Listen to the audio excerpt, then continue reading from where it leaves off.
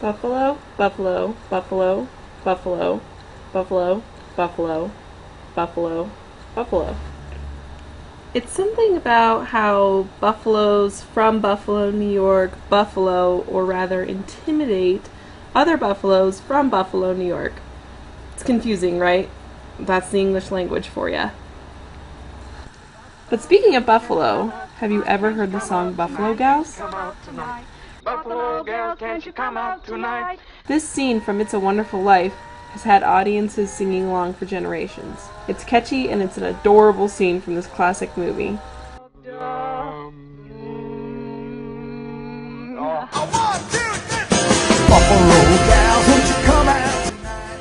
It has made musical appearances in many other movies and television shows, and several artists have adapted this old traditional song.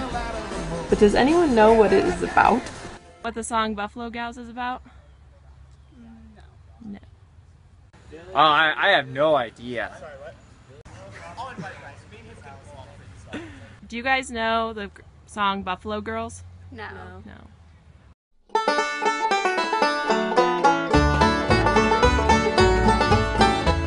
The song originated in Buffalo, New York's Canal District. In the mid-1800s, at the time of the song's conception, this area was a booming port in which men would deboard their ships, enjoy a drink, and some, how should I say it, recreation during their stay?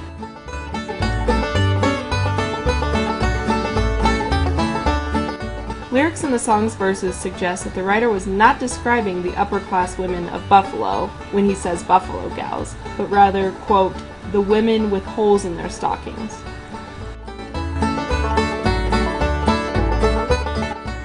These things point to one conclusion. The song is actually a call to the city's prostitutes. BuffaloGals is about prostitution. Interesting. Yeah, so funny.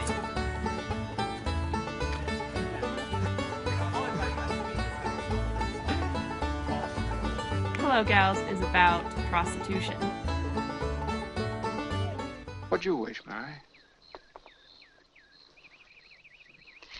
Buffalo Gals, can't you come out tonight? Can't you come out tonight? Can't you come out tonight? Buffalo Gals, can't you And there you have it, the truth of the BuffaloGals unveiled. Next time you listen to that song, you might think about it a little differently. What'd you wish when you threw that rock?